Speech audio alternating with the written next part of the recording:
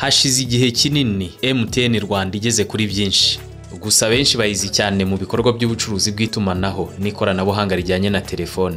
Ariko si ibyo gusa, kuko hari izindi service nyinshi zikorwa n'iyi sosiyete kandi zigera ku mubare munini w'abagenerwa bikorwa n'abafatanyabikorwa benshi. Muri ibyo bikorwa bindi, usanga hanini byibanda ku mishinga irebana n'uburezi, ubuzima, ibijyanye n'iterambere mu mishinga mito mito, hamwe n'ibijyanye na bimwe mu bikorwa bya gahunda za guverinoma n'ibindi.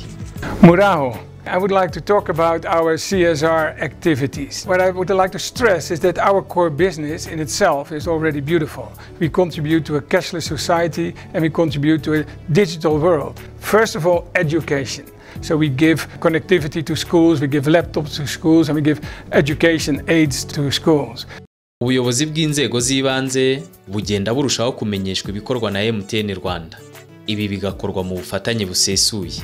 Muri ibi bikorwa harimo n'ubwisungane mu kwivuza, aho MTN buri mwaka yishyurira mutuelle de santé abanyarwanda batari bake, bityo service z'ubuzima zikarushaho kugera ku mubare munini w'abanyarwanda.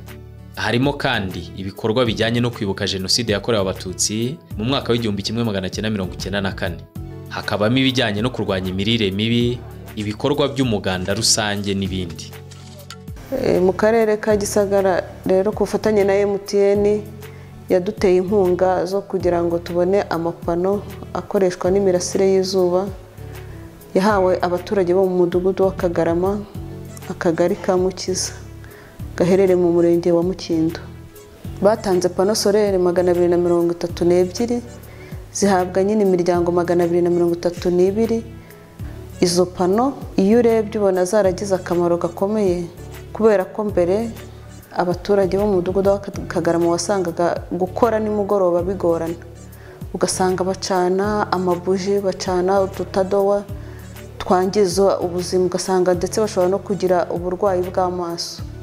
Nishimiye MTN ibyiza yatugejejeho, yaduhaye amatara, twari mu bwigunge, mbega tukajya mu nzu hakiri kare cyane kugira ngo nyine butira tutarinjira mu nzu. Abana nk'ubu barava ku ishuri bakaza bagasubira mu masomo nta kibazo, kubera ko haba hacanye habona. Naho mbere barazaga amakayi bakabika bakazongera guhura nayo bajya kwiga n'ubundi. Nkaba nshimira MTN yatekereje ikazi kadutera inkunga, ikaduha inzu yo kubamwo. Ubu ndanezerewe n'umuryango wanjye, abana ntibakinyagirwa, nanjye sinkinyagirwa, n'umushyitsi uje arabona aho yugama.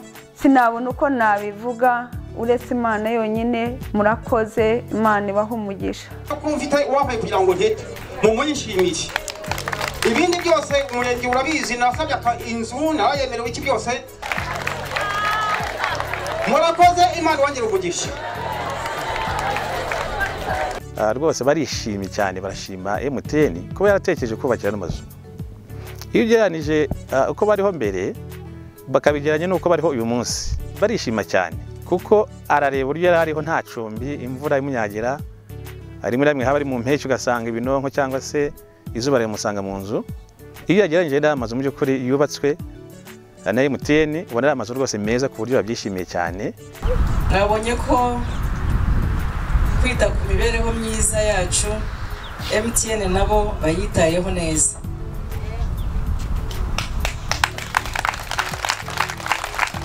Basanzwe badufasha mu itumanaho, tukaba tubashimira cyane.